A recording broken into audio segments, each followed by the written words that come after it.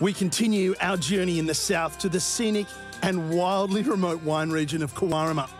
Howard Park Wines are the only winery in the southwest that makes and sells sparkling wine on site, and their award-winning NV Jete Sparkling is considered on par with the fantastic sparkling wines produced in Tassie.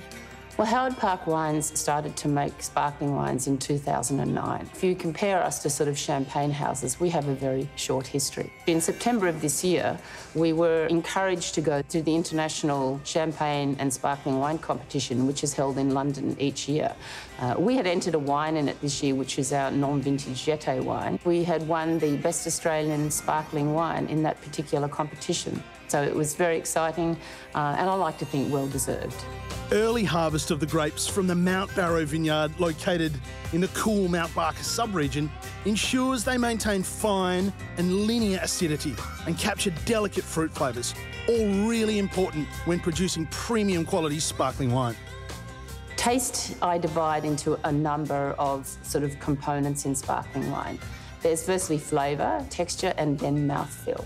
So putting all those components together, you get this sort of wonderfully complex, fruity, bready, and sort of, I guess, sparkling wine. So it's really very, very nuanced, the taste of sparkling wine. From the Great Southern region, we take our sparkling wines, and then from our vineyards in Margaret River, we have many of our table wines. What we are trying to, I guess, achieve, and this is really our philosophy, is to make wines that are regional and very specific of the places that they come from, and that we are growing grapes that are well suited to both those regions.